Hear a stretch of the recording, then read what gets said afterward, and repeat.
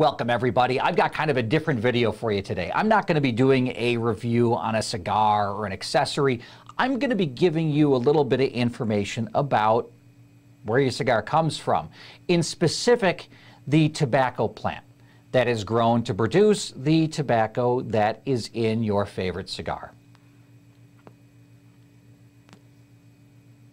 In case you wonder what I'm smoking, I am smoking the Alec Bradley Prensado. This is the Robusto size. Bonus if you can give me the name of the movie that it's a feature movie, features the Alec Bradley Prensado. Little hint, it is contained in a humidor in a car. Bonus points if you know the movie where you can plainly see the Alec Bradley Prensado in the humidor in a car.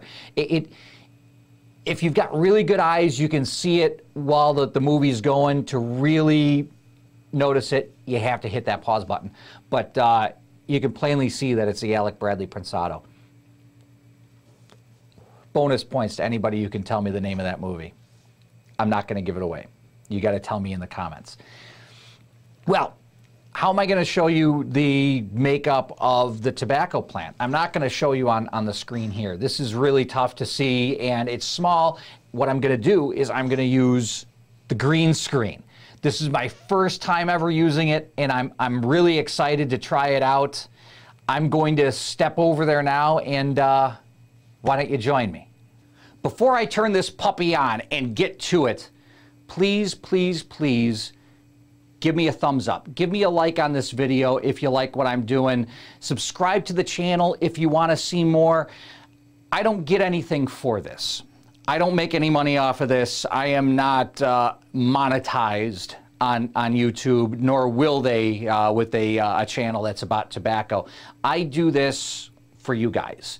And to keep things going, to keep as many people seeing these videos as possible, give me comments, give me thumbs up, subscribe to the channel. That really helps the viewer count go up. It helps more people see these videos. If you like what you're seeing, chances are somebody else might too.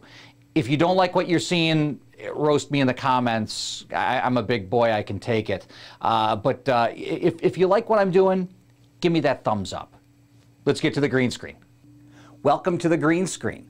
First thing I want to say is thank you to La Aurora for putting this graphic out there on the interwebs. These guys know tobacco.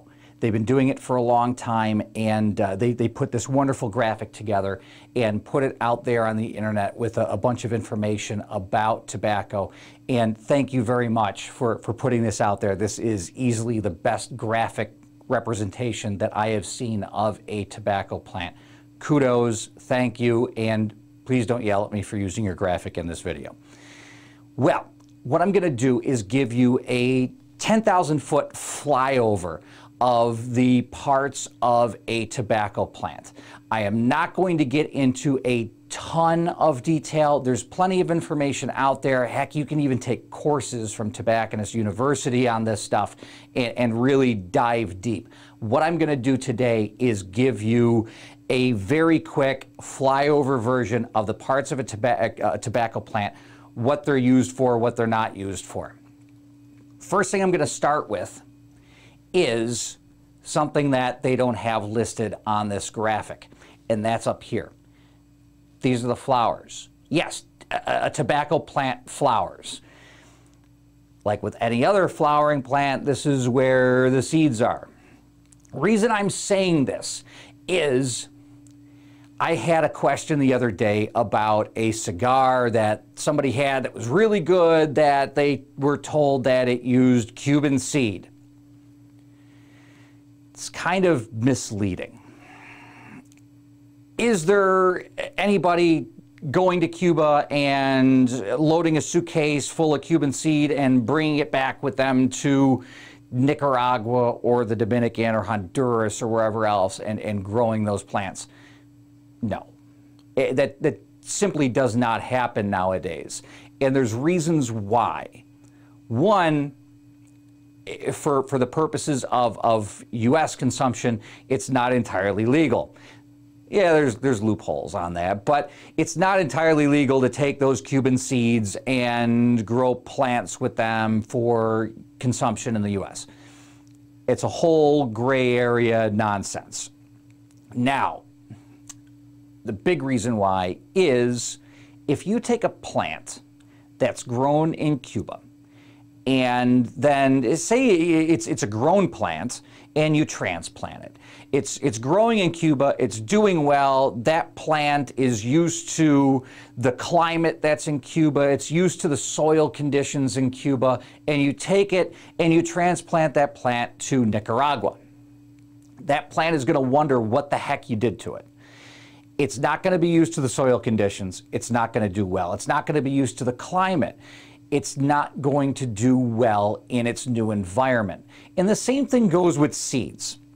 Seeds have that DNA of the plant in them, and that DNA of that plant is used to growing in Cuban soil under Cuban climate conditions. If you take that plant and grow it in Nicaragua or Honduras or the Dominican or Ecuador, it's not going to do well. So what they did, now, not to say that back in the old days when, all these, OGs left Cuba, yeah, they brought seed with them. Absolutely they did. But what they found is that the Cuban plants didn't do well where they went. If they left Cuba, went to the Dominican, or they went to Nicaragua, or they went to Ecuador, or they went to Honduras, those Cuban plants didn't do well there. So what did they do? They cross-pollinated. And that's what they do today. That process is still going on. They produce plants that are going to do well in the climate conditions and the soil conditions of the countries that they're grown in. They want to produce plants that, of course, have the characteristics of the flavor that they want that tobacco to have after the plants are harvested, the leaves are harvested off the plants, and those leaves are dried and cured and fermented and aged. They want to have certain characteristics, flavor characteristics, strength characteristics. But there's other things that you got to look out for too. One, does the plant do well in that climate? Some climates are different than others. Like in Ecuador, you have a lot of shade, what's called shade tobacco grown in Ecuador, because in certain growing regions in Ecuador, you have a natural shade. You have a natural cloud cover. It doesn't get real direct sunlight. So if you take a plant that does well in direct sunlight and plant it in Ecuador, it's not going to do well. So what you got to do is you got to cross-pollinate these plants and get the plant, grow the plant that has the characteristics that you want, not just in flavor, but hardiness of the plant. You want the plant to be able to grow in the conditions where you put it. It's got to stand up to direct sunlight if that's your climate. It's got to stand up to not direct sunlight and shade if that's your climate. If you have an overly rainy growing season, you want a plant that's going to be resistant to mold. You want a plant that's going to be resistant to bugs. So what you do is you take the plants that show those characteristics that you want and you cross-pollinate them with plants that show other characteristics that you want, and you create new varietals of plants. That happens to this day. It's happened since the first people in the Americas did it, when they were growing tobacco for their use. It's been happening forever. And it still happens to this day. You still have different varietals of tobacco that are grown that have the characteristics that the growers and the blenders and ultimately the companies want. Now, Cuban seed, it's a misnomer, it's misleading. Some companies use it, and yeah, I guess they're not lying to you. If those plants that they're harvesting for the tobacco that they're using in those cigars, if the seed from those plants originally came from Cuba, then I guess they're not lying to you. But did that seed come directly from Cuba, the plant grown in the Dominican, and then the cigar get produced and handed to you? Is that a Cuban seed cigar? That's up to you to decide. Now, parts of the plant. We got into the flowers here. There's another part of the plant that's not represented here, and that's underneath that, slightly underneath. You have a couple of leaves in here that are called the corona leaves. Those leaves typically aren't used. They're small leaves, they're strong, resilient leaves, and they're typically not used in a cigar, and they're not represented here, probably for that reason. Underneath, you have the ligero. The ligero is the first part of the plant, working our way down, that's used in the production of cigars. These leaves are at the top of the plant. So, for that reason, these leaves have the most nutrients. They get the most sunlight. They are the hardiest, the thickest, the strongest in both flavor and nicotine strength of all the leaves of the plant. So with cigars nowadays being big and strong, which is how Americans tend to like them, why don't you see cigars that are just like all ligero? Just make a cigar with all ligero and don't put anything else in it and just ligero. One, the cigar would be virtually unsmokable due to strength, and secondly, the cigar probably wouldn't burn all that well. The leaves that comprise the ligero, the top of the plant here, they are strong, they're resilient, they are thick, they are veiny, and because of all that, they don't burn very well. That's why sometimes you'll find a cigar that will burn, like that'll, what I call torpedo, and it'll have that cone at the top of it where the ash is, and it seems to be burning more along the edges than it is in the middle. A lot of times the ligero is in the middle of the cigar, and that'll burn slower than the rest of the cigar will. That's why sometimes you'll see that ash burning like a torpedo, where the inside, the very middle, isn't burning as fast as the outer layers are. Ligero burns slower. Sometimes it's hard to get it to light at all. You don't want to have a cigar with all ligero. It'll be unsmokable, it'll be way too strong, and the thing won't stay lit if you can get it to burn at all. Underneath that, you have the viso and the seco, all through here. This is where a lot of the tobacco in your cigar comes from. It comprises a lot of the filler. It comprises the binder. A lot of times you will see the seco leaves at the bottom. You can see the plant here. These leaves are large, which lend themselves to wrapper. So you will see that the viso and the seco being used primarily in the makeup of a cigar. The ligero is there for strength, for flavor.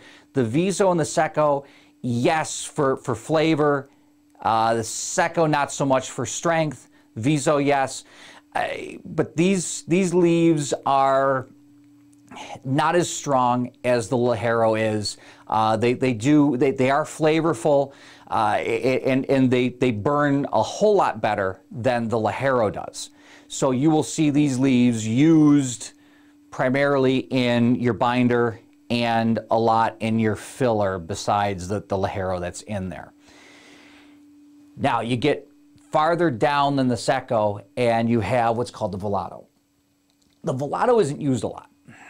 And the reason for that is it's at the very bottom of the plant. It gets the least amount of sunlight, and the leaves they're thin. They don't have a lot of flavor or strength to them. They're not going to impart much on your blend. So those leaves are not used as much as the rest. Where they are used, and a lot of manufacturers don't use them at all, where they are used with some is because of those characteristics of those leaves. They're thin, they don't impart a lot of flavor, but they burn well.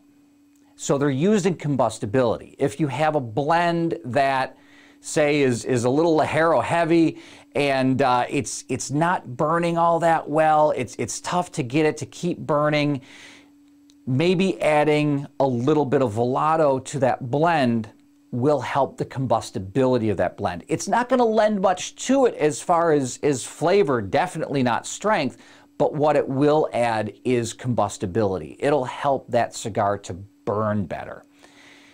A lot of manufacturers don't use it. Some do. Where you'll find Volato a lot is in those less expensive cigars. They don't use the Volato in really good cigars much. Where you'll find them is in the less expensive cigars because it's kind of the leftovers. So you'll find it in the less expensive blends. You'll notice that those less expensive cigars tend to burn a little hot, tend to burn a little fast. You take a less expensive Toro size and a premium cigar that's a Toro size, and the less expensive one is going to burn a heck of a lot faster. It's not going to last you as long. Well, it's due to two things. One, there's probably not as much tobacco in that less expensive cigar. It's one of the ways they keep the costs down. The other way they keep the costs down is by using tobacco that isn't used in a lot of their other more expensive blends. They use that Volato. And it burns faster. It doesn't impart a lot of flavor. It's not a horribly flavored or strong tobacco, so they use it in those less expensive blends. That's why you see that your less expensive cigars might burn a little faster, because that's what they're using.